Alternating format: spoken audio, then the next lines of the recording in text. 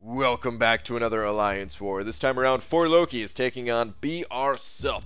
This is an alliance that we faced twice last season, and we went 1-1 against these guys, so we know that we have to bring our A game if we want to take a victory here. We are 1-0 in the season. This is, of course, the second match of Season 3, the second of only 12, so every single one of these wars really matters. We got to bring our A game to every single war, as a matter of fact, so yeah, I'm definitely going to be trying my best here, and as I said in the last video, I'm trying to go this entire season without a single death. Was kind of talking some smack in my own alliance chat about how I'm not going to die. People took some screenshots, so I really hope I don't die, otherwise it's going to be pretty embarrassing. And last war I did not die. This war I'm going to go ahead and pop on a 15% health boost and a 20% champion boost. As you may notice, I don't have Medusa with me. I have Stark, Spidey, Void, and Blade. Blade is not actually going to be used. He's just used for the poise charges, specifically for this first initial fight.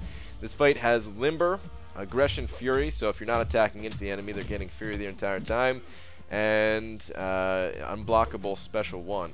So the whole thing about this node is, you don't really want to spend a whole lot of time building up poise charges because they're gaining Fury the entire time.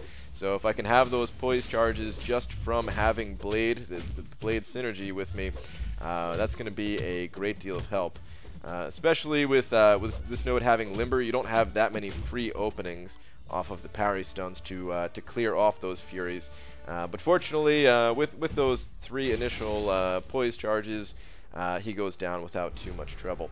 And that is pretty much the reason why I want to take Stark Spidey to rank 5 as well, just because it's going to make that node just that much safer to take down in the future. Hopefully I can pull a Blade as well, a 5-star Blade, and take him to rank 4 and use him on this path too. That'd be nice for certain fights. Potentially. Anyway, on to the next node. We have a Bane node. I'm actually going to pop in a vulnerability boost. Not really for this node. It's going to carry over to the next fight. The next fight I was a little bit more worried about.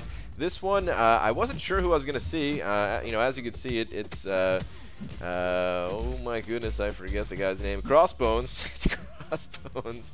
I was asking my alliance, like, what skill champion could be on this node? I really had no clue.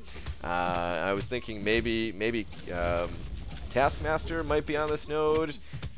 We saw Killmonger on the map, so I didn't think it was going to be Killmonger, but I had no clue it was going to be. In any case, all I'm looking to do is get some clean Bane transfers. You can see Bane is ticking away for quite a bit against this guy.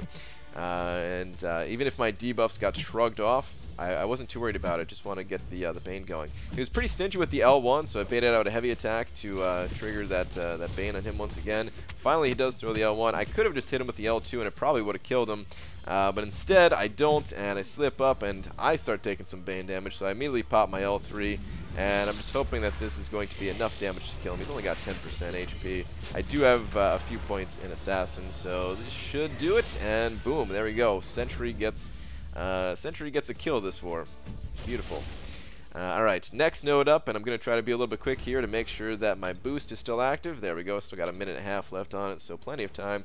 This is Buffet, Recovery, Limber, and I'm thinking this might be a Medusa. There was a Medusa on the map on one of the mini-bosses, but I was thinking, maybe these guys aren't fully diverse. Maybe this is going to be Medusa as well, since Medusa has been seen on this node fairly commonly in the past. So thinking, alright, we have ourselves a Medusa here. But no, it's actually Hyperion. Okay, well, the invulnerability boost is still going to be good for this, just in case he gets to an L3.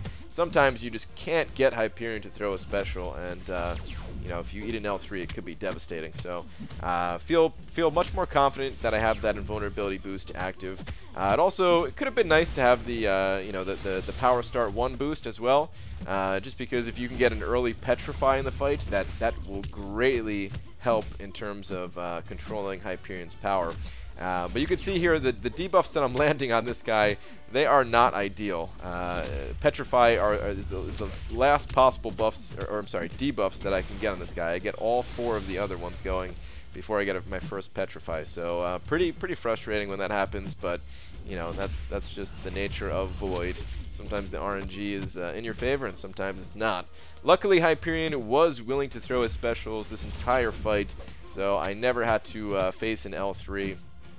And, you know, he does go down pretty cleanly here, especially now that I have Fear of the Void, and I time it out so that I get the first debuff up pretty quickly, and he's just going to be taking a ton of damage. I got an extra Petrify going, so he's actually losing power at this point with his buffs, and down he goes. Alright, so Hyperion, you know, can sometimes be a problem on that node, but goes down pretty cleanly, and that finishes up the first half of this war here with my initial Path 6. We're moving on to Path 7. I've got a Green Goblin mini-boss here. And, of course, my 3-minute boost is now expired, but that's alright. I don't think I need a 3-minute boost to take down this Green Goblin. Pretty similar node to the last one with Buffet and Recovery. There is no Limber, however, so I can parry as much as I would like, which is fantastic. This node has more HP, I believe, than the last one. That's the one thing about this fight is typically it takes a little bit longer to bring down the enemy. But as long as I get those Petrifies up and get dexterity buffs on myself, shouldn't be too big of a deal. Green Goblin, he's always a little bit of a weird fight for me. I feel pretty confident in evading both his Special 1 and Special 2. However, the animation is a little bit funny, just the way that he kind of lunges at me. I always feel like I'm going to get hit by his specials. I actually don't get hit by a single special this fight, and typically I don't. It's just, you know, just something about it that is a little bit uneasy for me. See, like the way he lunged with his L2 there, it's a little bit weird. I do prefer to dodge the L2, just because I'm not taking any kind of block damage from, you know, the L1 with those laser beams. Can be kind of annoying at times. So I do like to push him to his L2, but then there are times where, yeah, I kind of bait out the L1 just to make sure that if he does get a couple hits on me, he doesn't push his power meter too far or anything like that. But you can see here, he is almost down at this point. I've got Fear of the Void active. I've got a couple of debuffs. He's taking a whole bunch of degen damage at this point. My regular attacks, they're starting to get some really good crits in there, actually. And finally, he does degen out, and he goes down. Alright, next fight. This is the Aggression Armor node, and we have a tech champion here. As always, there's always a tech champion on this node, whether it's going to be Infinity Man or not. People like to do a little fake out on this node, so it's typically a tech champion I've seen. I'm satisfied with my current boost. Not going to pop a 3-minute boost on or anything like that. And it is Sentinel. Okay, Sentinel. I'm not the best at fighting Sentinel. I know to you know, not repeat your same attacks, so I'm trying my best here to not give him any analysis charges. And it started out pretty well, but then, you know, things you know, he starts building up some analysis charges pretty quickly here, and eventually I'm just like, you know what, screw it. I'm gonna be spamming Special 1s. He's gonna gain a ton of analysis off of that anyway. Every time I hit him with a Special 1, he's gonna gain 20 analysis charges now. But I like hitting with the Special 1s. It just, the degen damage adds up so quickly that I don't want to do anything else. So I say screw it and just start doing my normal combos for the most part. And he's already up to 80 analysis charges. He's going to hit 100 before we know it.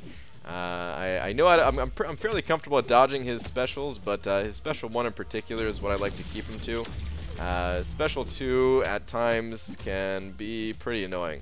So yeah, if I can keep this guy to a Special 1, as long as he's willing to throw them and doesn't get me backed against the wall, then I'm happy. I was getting a little bit worried there that he wasn't going to throw it for a moment, but he does end up throwing it. I've got Fear of the Void active. I've got a couple of debuffs going. He's taking a whole bunch of degen damage, and at this point I'm feeling pretty confident in the fight, especially if I can get this last Special 1 off. And yeah, he's taking 857 degen damage. Doesn't matter how much HP this guy has, that is a lot of degen. And he will go down in just a moment, and plop, timber goes the Sentinel. Okay, we've got a couple more fights here. One last normal fight, and then we do have some mini-boss action this war as well. And this is a Recovery node, Arc Overload, and a Cosmic Champion, and I'm thinking this is King Groot. It's usually King Groot on this node.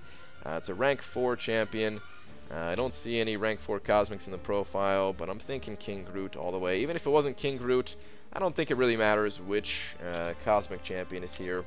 I don't think I'm going to have too much trouble. So I pop on a 15% health boost, And I'm also going to put on a combat regen boost just to top myself off and try to save on potions. I had a combat regen that was going to be expiring in a few days in the overflow, so I'd rather do that and try to save potions wherever I can. So go ahead, and sure enough, it is King Groot, and boom, I get clobbered immediately. Dude, he just cocks back and hits me with a heavy attack right to start out the fight. That threw me off completely. I do recover here and get him to switch into his healing phase. This way I can land some debuffs. But wow, what a start! I was pretty happy to have this regen boost on just to give myself a little bit of that health back. I thought I was gonna get topped off with that regen, but that heavy attack, no. But it's all right. We get him back in the healing phase and start to get some more debuffs going. Hopefully he throws his L1. Hopefully he cooperates. That's what's going through my mind. I can push him to an L2. I don't think it's really a problem dodging his L2, but you know, just to get some clean openings on his L1. You know, why do anything else? I do go for some parry stuns here just to put the debuffs on him to try to get him back into the healing phase. Don't quite get him into the healing phase fast enough, and one of my debuffs gets eaten by the Furies. That one almost, the one that I just triggered there, almost got eaten too. I just barely timed that correctly. That was, honestly, that was probably accidental at that point. That was too close. But anyway, we're about to get him into Fear of the Void territory, and now I just got to get rid of these 4 Fury buffs as quickly as possible. Resonate will help to do that if they trigger, but they don't trigger. So yeah, we got to parry stun him to get rid of those things, and now we can finally start triggering the L1s again. So here we go. Get a couple of, got lucky on the RNG this time and get the Petrifies real early. So Fear of the Void plus 2 Petrifies. Oh yeah, he's going to be going down nice and quick. Get a couple of other debuffs going for the Despair. And yeah, next time that Arc Overload kicks in, oh yeah, look at it, look at Health Drain. Look at that Health Drain, isn't it beautiful? And down goes King Groot. Okay, we've got one last fight, and I'm trying to get to this fight as quickly as possible while also making sure that I don't teleport to the wrong node. Fumble and misclick a little bit there. Meant to click on Sabretooth, not the score. And okay, I've got 15 seconds left on the regen boost, so we need to get into this fight immediately. This is a strike back and recovery node, so of course Sabretooth is going to be healing a lot more than normal off of his healing passives there. And strike back is going to cause him to gain a bar of power when I activate my special. And Sabretooth, I really like to keep to a special 1 only. So the idea here is to get him to use a special 1, and then I'm going to attack into him, not with a 5-hit combo, just immediately throw the L1. This way he does not get to a special 2, and just get him cycling that special 1 over and over again. Now I have a Petrify debuff on him, so I know he's not going to gain as much power if I throw an L1, but I'm still trying to play it a little bit cautiously here. So I want him to throw another special before I'm comfortable using my special 1 again. We go ahead and actually, oh that's right, I kind of forgot I don't spam the special in this case. I was getting backed up against the wall a little bit more than I was comfortable with, so I actually opted to save and hold for my L3. Kind of forgot about that. So yeah, I'm saving for the L3, just making sure that I can get myself out of this jam that I'm currently in if needed. But of course, as long as he's willing to throw his specials, I'm also comfortable doing that. And I'm sitting at a good health total, so I don't mind taking a few block shots if I need to. And the fight was about to be over, and I said, you know what? Let's get Sentry another kill. He's not going to be getting that many kills this season. So yeah, let's have him get one more. So yeah, Sentry finishes things off, and that is my final fight for this war. So we're now 2 wars in, 2 of 12 wars, and I still have not died. Very happy with that. 10 more to go to have a flawless season. Hopefully I can pull it off. We'll have to see how that goes. For Loki, we did take the victory against BRSuP. But it was a good war to you guys, close war, and maybe we'll come across each other again throughout this season. Either way, thank you very much for watching, and I will see you guys in the next war. Take care.